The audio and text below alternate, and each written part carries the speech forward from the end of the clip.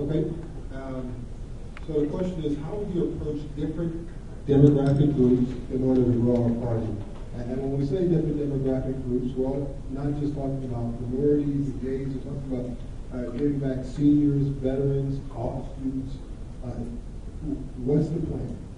How do we go out there and go out, get these guys in this space? When you look around, we're not very diverse from a demographic standpoint. How do we do that?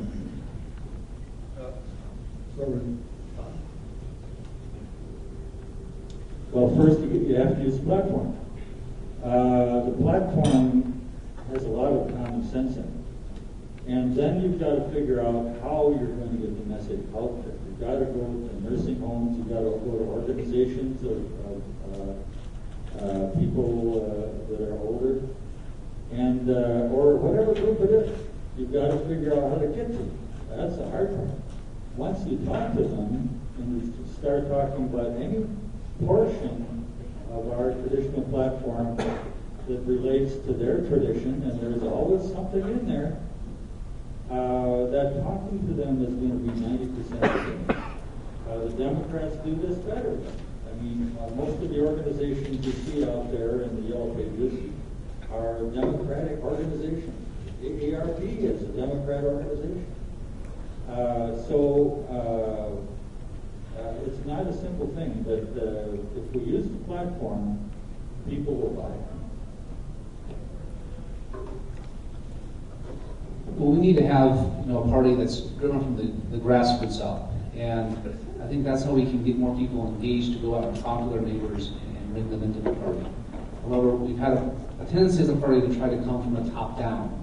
I was there in the room in August at the RNC Rules Committee meeting, and there were a lot of people, quite honestly, were somewhat vindictive in their approach and were trying to pass rule changes because they weren't happy with certain groups coming into the party.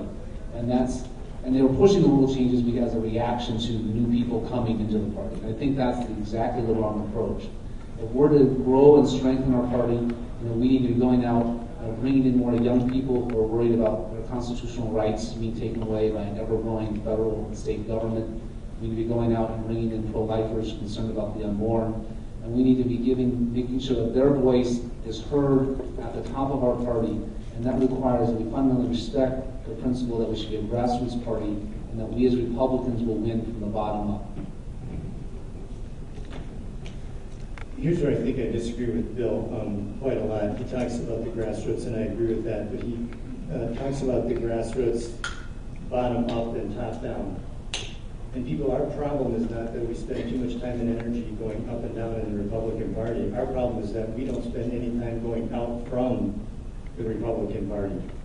And to think that we can technique our way to a bright new future for the Republican Party, I think, is not the solution. You look at any organization that gets in the kind of trouble we're in, and it's not technique, it's not how they're capitalized, it's not their marketing brochures, it's that there are fundamental things that aren't right. And one of the fundamental things that is not right in our party right now is that we are focused internally. We're spending our time here talking about the platform, and we're talking about RNC rules and all of these things. You know what? All of that's important. When you're the chair, you're the steward of that. I get that. But if we are actually going to win elections and get to a 50.1% consistent majority in the state of Minnesota, it's because we go out to the people of Minnesota. We have got to turn our attention outward and building new coalitions of Minnesota voters, not GOP coalitions. Coalitions of Minnesota voters, farmers, miners, all these people out there are just waiting to hear a Republican message that shows them that they should be voting for us. So that's my overriding perspective on that question. And so I hear a lot of grassroots and going out there and talking to people and stuff like that. But I've heard solid, who are those people? Like, do we have a name of organizations, name of people that we're looking for, a specific demographic and a specific targeting plan for those guys? So is it just all Republicans going? Who are those people and who's going to go talk to them?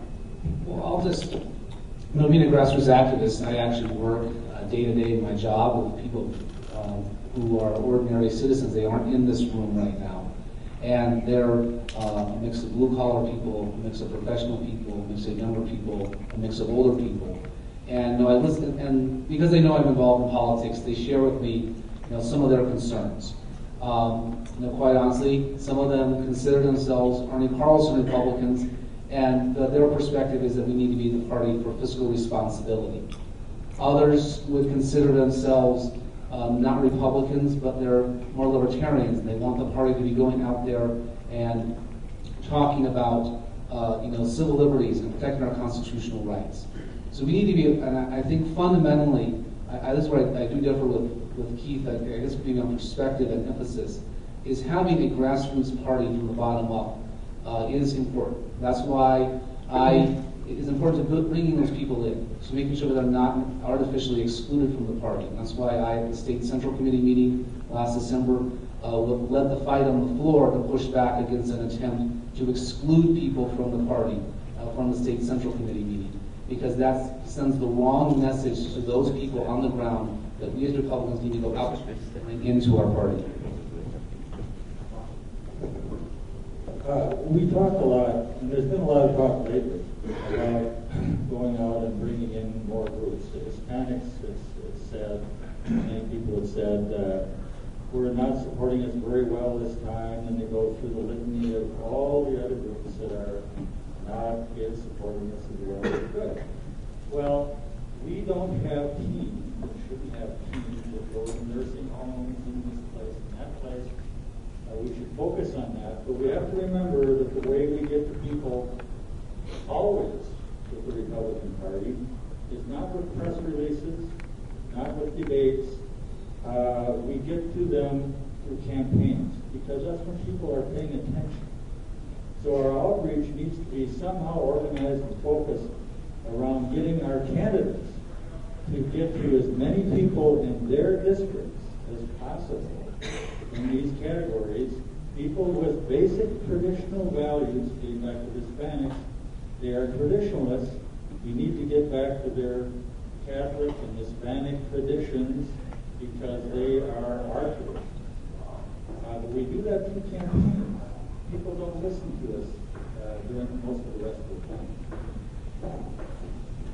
I'll try and answer your question, Chris, in terms of exactly who and how we go after them. It's a little tough at the minute, and it's a little tough because I don't think we want to put our 2014 election strategy out there for our opponents. But I am always really hesitant.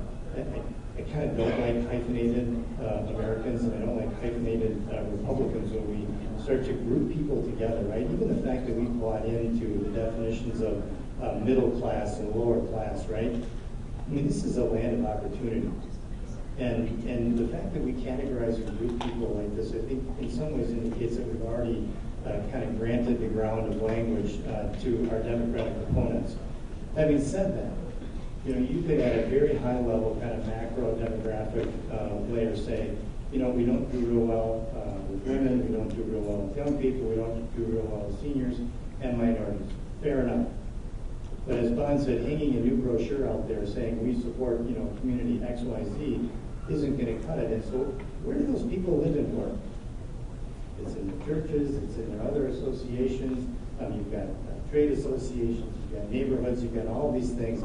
And so I think we need to reach people through where they live and work. A lot of that is geographic.